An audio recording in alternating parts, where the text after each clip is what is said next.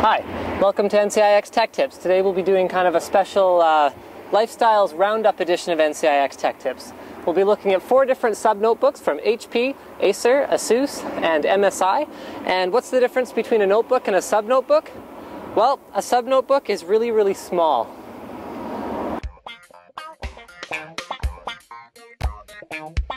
First up, we've got the Acer Aspire One, which is the least expensive of the sub-notes we have here today. It has a 9-inch LED backlit display. It's powered by Intel Atom. It has 512 megs of system memory, and it has a Linux operating system on its 8 gig solid-state drive. Next up, we have the MSI Wind, which is unfortunately the pink one, because availability of the other colors is not quite what it should be at this time.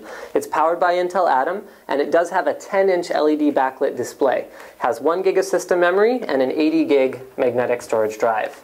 Next up, we've got the ASUS Eee 901, which is the successor to the original Eee. It has a 12 gig solid-state drive system, it has a 9-inch display, and it has Intel Atom at the heart of it. Also, it is in the smallest form factor of all the ones here today, and comes with Windows XP. Last but not least, we've got the HP 2133, which is probably the most professional looking of the sub-notes here. It is powered by a VSC7 processor, 1 gig of system memory, a 120 gig hard drive, and Windows Vista. The C7 is probably going to be the weakest point. It's a little slow compared to the Atom. Notebook keyboards are often uncomfortable, sometimes impossible to use, and you don't always get to try it out when you're buying online. So the cameraman and I took these home and tried to actually use them as a test. Basically, the ASUS Eee, the spacing was way too close together for my fat fingers and was probably better suited for a small child or someone with very small hands. I can reach the Enter and Shift OK. It does have an English-only layout. Now with the Acer Aspire One, the keyboard was a little bit bigger than the ASUS Eee. You can see the spacing for my fingers is quite a little bit better. This keyboard was usable for me, but the multilingual layout means I can't reach the right enter comfortably, and I also had a hard time hitting the left shift because of this weird button. Not sure what that's for. The MSI Wind is pretty much a little bit bigger version of the Aspire One keyboard. It's multilingual, so the enter was again hard for me to hit. The right shift's okay, but the left shift again has this multilingual button here. The HP 2133, on the other hand, is the Cadillac of sub-notebook keyboards. This thing is a dream to use. It's an English-only layout, so the enter is very comfortable, and the left shift is also extremely easy to reach. So how'd you like to see this on your bookshelf? Just wanted to do a quick comparison, holding them upend like this. I've got the ASUS Eee 901 here, the Acer Aspire One right here, the HP 2133, and the MSI Wind. And I'm just going to turn them this way so you can get a better perspective for the overall size of these little notebooks. I'm also going to turn them up on their sides so you can see the thickness a little bit better, especially the battery pack, such as on the ASUS Eee 901, because that's why you're going to get that exceptional battery life. It's a 6-cell battery. We wanted to talk a little bit about what kind of ports you get on these sub-notebooks if you want to plug in your headphones or your external webcam or whatever else. So they're all basically the same.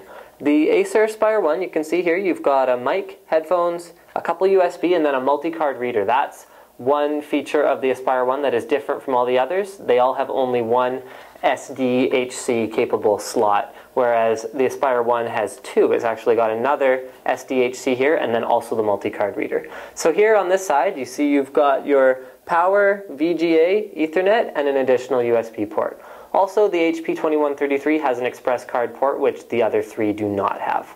So that covers your expansion. So we talked about the size, but what we didn't talk about is what you have to carry around with it. On the small end, you've got the ASUS Power Brick, and on the large end, you've got the HP one. You can see how the incredibly efficient Intel Atom processor allows you to have a much smaller power adapter. And the MSI and the Acer Aspire One Power Bricks are pretty close to the ASUS.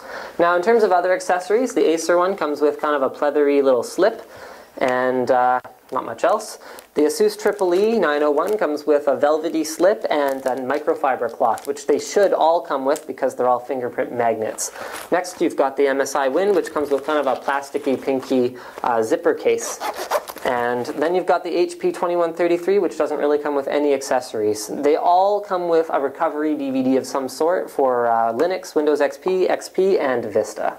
So for my next trick, I'm going to need the cameraman to come be my assistant. We're going to demonstrate the startup time of these notebooks. Whether you're a professional on the go or a student, it's going to be pretty important to be able to whip out your subnote and take some quick notes or check an email or whatever else you need to do. So I'm going to get the cameraman to start these two, and I'm going to start these two at the same time. 3, 2, 1, go.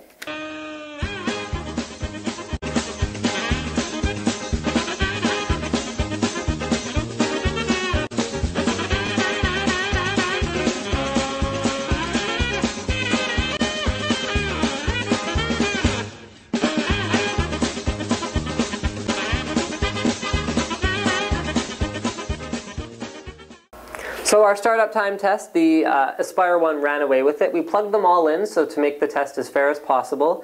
Basically, the Aspire One wins because it's got a smaller, lighter operating system with Linux, it's got a solid-state hard drive, and it uses the Intel Atom processor.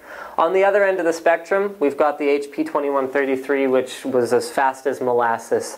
It uses a magnetic drive, it's got a slower processor, and it runs Windows Vista, which takes a little longer. So now it's time for our recommendations. First up, I would recommend the Eee for people with small, childlike hands, because it has the smallest form factor, the best battery life, but this keyboard was not usable for me with my fat fingers.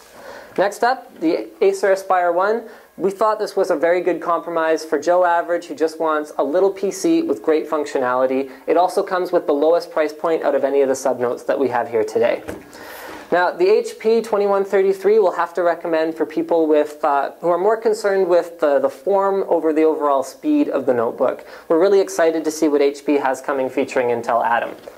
And the MSI Wind we're going to have to recommend for people who want to wait forever for the color they want, because right now pink's the only one available. Thank you for watching NCIX Tech Tips.